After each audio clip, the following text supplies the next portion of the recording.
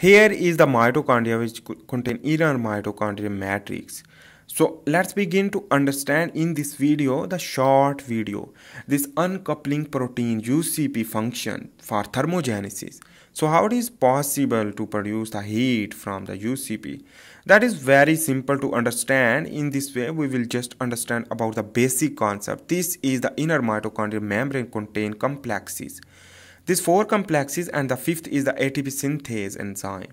It is used for the oxidation to proton pump out, and inside the more pH increase while the outside is pH decrease will lead to here is the adipose tissue. Also during the cold weather the lipolysis will occur and peroxide anion will produce and will move inside and use for the beta oxidation either, or again pump out, lead to produce more heat, and the beta oxidation produce more proton will pump out, will also produce the heat.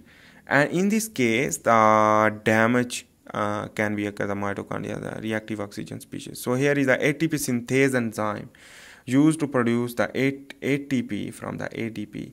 This is a normal mechanism we are going to understand. And but here you can see this is the UCP.